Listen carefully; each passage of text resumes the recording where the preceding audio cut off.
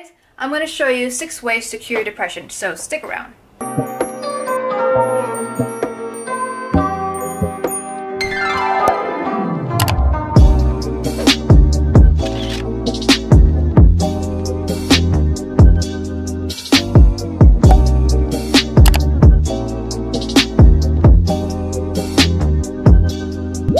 Okay, first thing is first about curing depression is knowing if your depression is due to a situation or a chemical imbalance.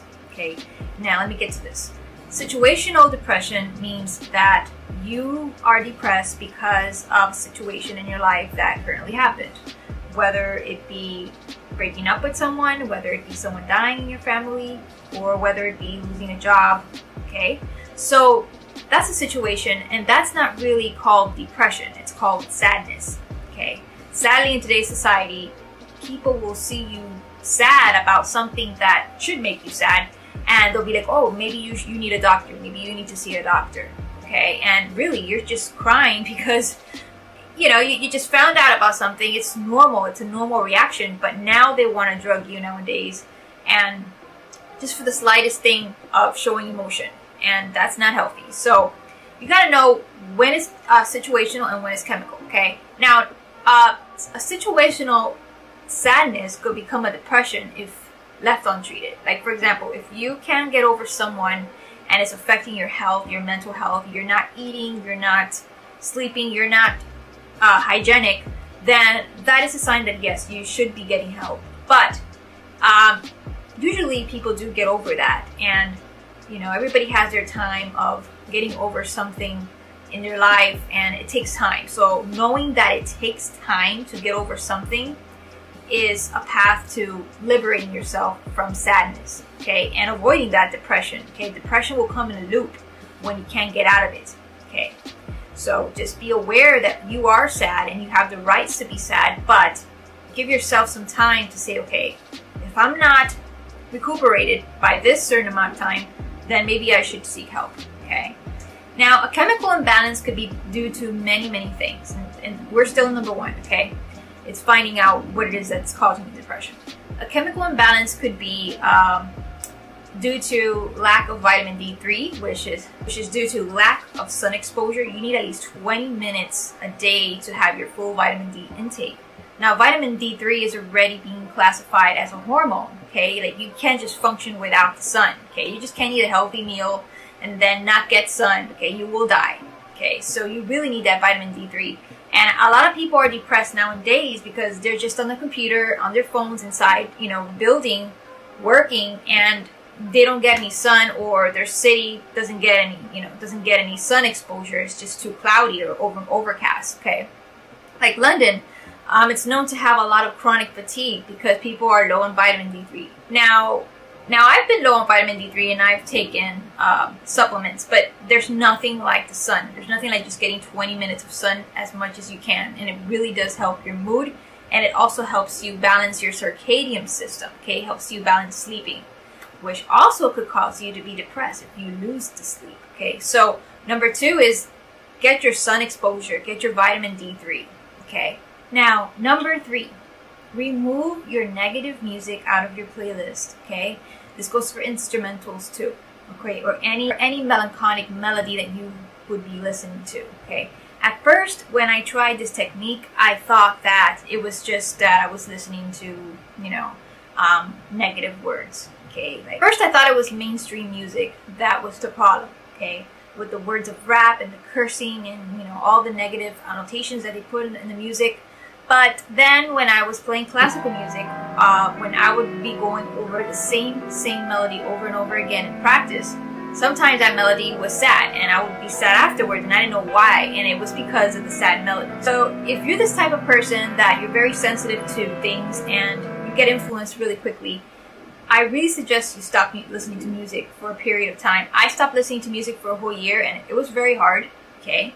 Being a musician is very hard, but I realized that I got myself balanced, and how much music really does affect you, okay? Especially when you're not paying attention. Like, I started listening to music again because now I have more control over it, and I have an iPod, and when I play the music, okay, and I'm cleaning, I'm not really paying attention to the music. That's when it becomes dangerous. If you're playing something that's sad or has a negative lyric on it, your subconscious will pick that up and you will be reenacting that during the whole day, and you wouldn't even know why, and you just and the vibrations of the song start to manifest in you. So that's something that you have to really watch out for. Okay, try to stay away from the music if possible. Another thing I wanted to mention is music can make you bipolar. This is how you become bipolar. When you listen to a very, very happy song and then you switch it to a very negative song, it's a different polarity. You do that multiple times and you watch how you're going to become manic and depressed. Okay? Now, a lot of people in society are manic depressive and they don't even know it. They'll be putting on some earphones all day listening to their favorite mainstream artist, and a very positive song comes and they're jamming to it, and then the next track is a very sad song, and then the next track is a very happy song. So what's going on here? Okay, now also we have our music in 440. Okay, if you listen to 440 for a long period of time, it's going to get annoying. Okay, try to put your music all in 432 hertz, and there's actually an app now that you could put it on your phone and you can listen to music in 42 hertz, which is the Earth's natural frequency. Now, number 4, this one's easy to explain. Get a pet, because it is known that people with pets live a lot longer and they are less prone to depression. When you get a pet, you're more focused on the pet most of the time, okay? They're trying to get your attention, and the thing is that you don't have the time to be thinking about things that make you depressed when you have a pet that's in front of you trying to get your attention. So this is something that if you're able to get a pet, this is something that I totally recommend you getting. It's a total game changer. Number 5, get exercise, okay? And I know this sounds cliche, but the thing is that when you don't move around, when you don't move your body, what happens is that the energy starts to get stagnant in your body and your brain doesn't start to function as it used to. And what I like to do is that I like to clean and use that as an exercise. And I know a lot of people will say that's not considered exercise, and typically I know in a way it doesn't, but at least you're moving your body. It's better than nothing, and at least you kill 2 birds in one shot. You're moving and you're cleaning your space, okay? That's number 5, and which leads me to number 6, okay? Number 6 leads me to feng shui, okay? When you have things organized in your house a certain way, it attracts certain energy and it'll attract a certain lifestyle. Okay, when I used to be a little bit messy back then, I noticed that I wasn't functioning as optimal as I wanted to, okay? And then I started to be a little bit more organized, and I started to actually applying feng shui and actually being a little bit more tidy and things. That just changed everything. The whole energy just, you know, completely switched around. And a lot of people have bad feng shui. A lot of people have clothes on the floor that's been there for weeks. They've had plates of dirty laundry hanging around, and it affects your subconscious. It really does reflect your life, okay? If your room looks like a mess, if your living space, your house, anywhere you live looks like a mess, it does reflect your life, and it actually contributes to what you're receiving in life.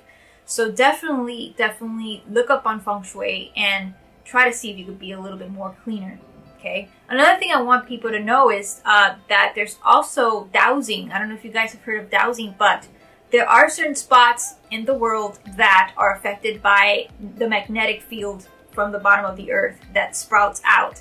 A lot of people get ill because they have a line crossing through their bed or through an area where they usually work, and it's been proven that you could get ill by that. So that's something that you might want to check out, which is dowsing, and see if you are actually living in a place where you have magnetic frequency crossing over a part of your body. And that does have a remedy, so you could actually fix that. You don't have to actually move, okay? So this does it, guys. These are my 6 ways to cure depression. And if you like this video, please subscribe. Please hit the bell notification button, and please give it a like. And I want to know what you guys do to cope with depression, okay? I want you to write down in the comments below, how is it that, what methods do you use to cope with your depression? So yeah, I want to thank you guys for listening, and see you in the next video.